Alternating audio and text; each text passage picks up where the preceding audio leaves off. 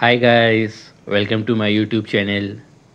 Today in this video I am going to discuss about the culvert design and the stone pitching work. You may see here that the water is flowing, and due to the improper designing of box culvert, erosion had taken place.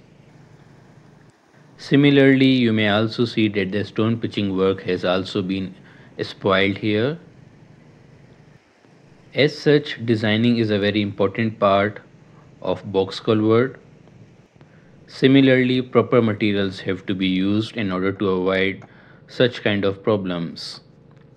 So you may see here that we are doing the construction of culvert here. First of all, we had to construct the base. Now we are constructing the walls. Here we are expecting a large flow of water. This is the reason why a proper construction of culvert was done. Before you start constructing a culvert, it is always advised to study the area.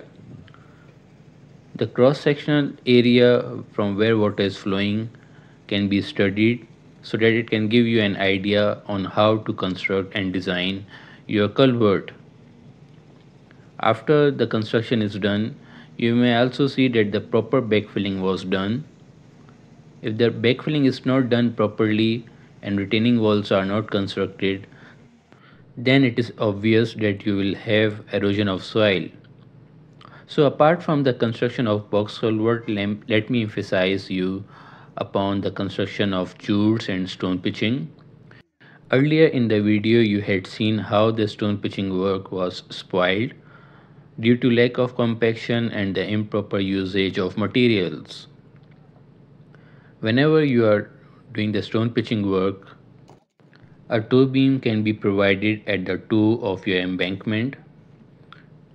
It will give support to the base of your embankment and the water could be flowed easily without tempering your stone pitching work. So guys, I hope you liked today's video. Don't forget to subscribe to my channel. Until my next video. Goodbye.